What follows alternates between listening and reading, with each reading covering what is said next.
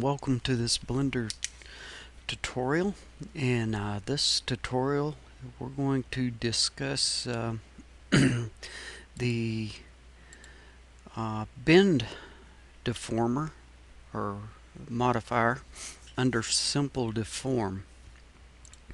And the reason I'm doing this, I really didn't know enough about it, as I've said in my previous Blender tutorials, that I am still learning Blender.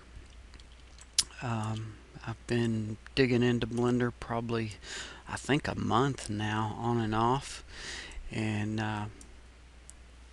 in my tire tutorial, a question was asked about the bend modifier, which is under simple deform. That somebody had created a cube, and the bend wasn't working correctly for them. So I started digging into it a little bit to see what I could figure out. So anyway, let's go ahead and jump into that. I've got a cube here, and the first thing I'm going to do is I'm going to scale it in the X direction. For some reason, this bend deformer only works like you would expect it to if your object is laying across the X axis. Hopefully in later versions, maybe one of the developers can maybe change that to where it'll you can choose the axis. Okay, so anyway, let's go ahead and add some loop cuts here. Okay, and now let's go to simple deform, and let's choose bend. Okay, as you can see that you've got some weird things going on here, and in order to fix that, I'm going to tab back into object mode, and then I'm going to go down here on the menu, and I'm going to go up to apply, and I'm going to apply rotation and scale.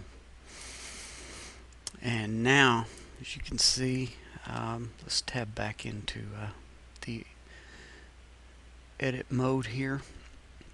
Now, as you can see, it's bending as you would expect it to.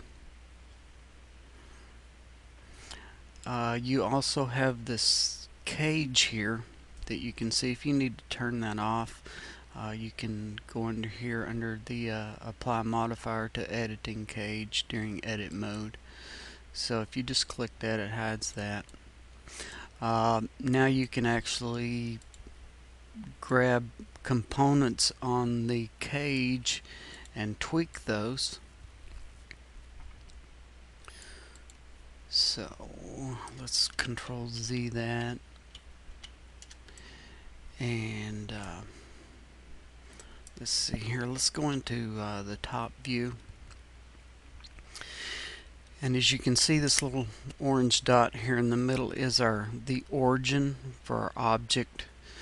If I select all the vertices and move my object or my cage here, that bend is based on where the origin of your object is. So I don't really know how to explain that too well. As I said, I'm just getting into Blender pretty heavy and still have a lot of learning to do. Another thing I want to show you is let's Control Z that. Let's take away this modifier, and let's select everything and scale it again in the Z. Okay. What I want to do, I'm going back to top view and orthographic view, go to wireframe here, and I'm just gonna select this group of vertices here. I'm gonna go, I believe it's Control G, and assign to group. Okay. What we've just done is assign these selected vertices to a group. Let's see, where do I groups? And we're going to click the plus sign here.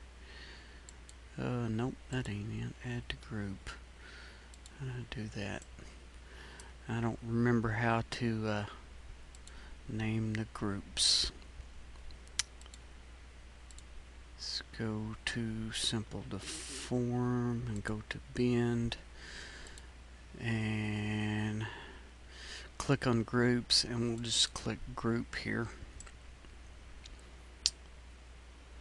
And now the deformer will only be added or be applied to the group that we've selected. I'm still learning about groups, and as I learn more about it, I will definitely do more video tutorials on that. But anyway, now the